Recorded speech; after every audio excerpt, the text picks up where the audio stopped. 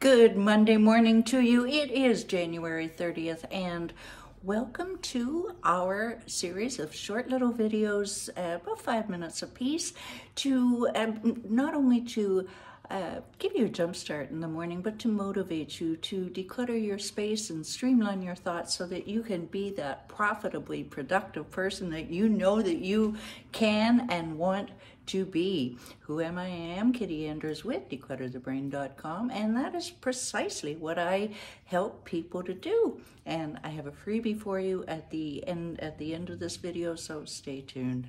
This week we are talking about Ask Me Anything.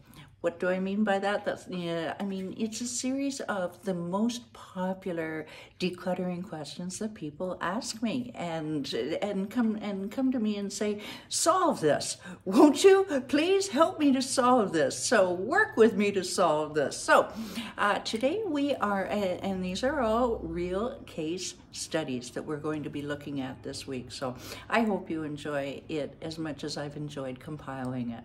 All right, now our first story, we begin with Nan. Now, Nan, oh dear, she had a large house, and a death in the family, but she didn't want to move. You know, was she over 50? Yes, she was, still is, as a matter of fact, and she wasn't ready to downsize, right size to a smaller place.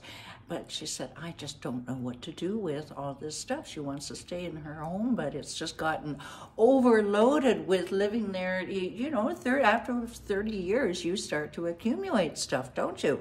Right. Okay. So she said, where do I start? Every room was cluttered, and I felt so badly for the poor woman, because I can relate. Can you relate? Yeah, where every room is, you don't know where to start. So I said to her, Nan, what's the first place that pops in your head that bugs you the most? And she said, the dining room. Without missing a beat, she said, at the dining room table.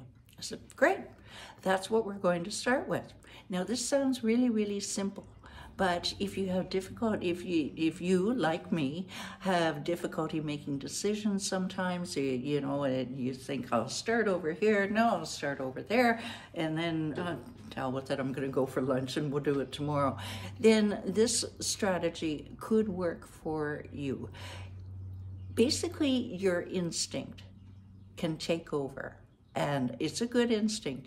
Believe it or not, you can trust your instincts to point you in the right direction. Now, Nan's dining room table she hadn't eaten at it in months. She cleared it off one time for the previous Christmas dinner, and that was 8 months ago. Okay, so she hadn't eaten there, and she missed that. And obviously this was bothering her, just a titch every day, subconsciously. So her subconscious said, go ahead, do the dining room table, have a place to eat and relax properly rather than in front of the TV. Can you relate? So that is what she did. And the second part of this is, don't second guess yourself. Once you have started on your version of the dining room table, whatever that is, whatever you choose, whatever your subconscious tells you to choose, just stick with it. Don't get sidetracked. Don't second guess yourself. Trust your instincts. That's the takeaway for today. Trust your instincts, and they will guide you in the right direction. Pick one horse and ride it.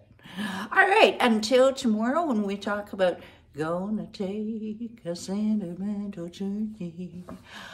Actually, the title of today was, Where Do I Begin? So we're on a bit of a musical theme this week. And if you are watching on social and you would like to learn a little bit more about what we do at Declutter the Brain, start to jumpstart your journey now and download your 7 easy steps to conquer your physical and mental clutter. And while you're there, you can book a quick and free call with me and I'll gift you with a jumpstart plan for right now results. If you're watching this on via the newsletter and you would like another copy of our 7 easy steps, just send me a direct message or email me and we'll get you hooked up. All right. Thank you so much for watching, and we'll talk to you tomorrow. Bye for now.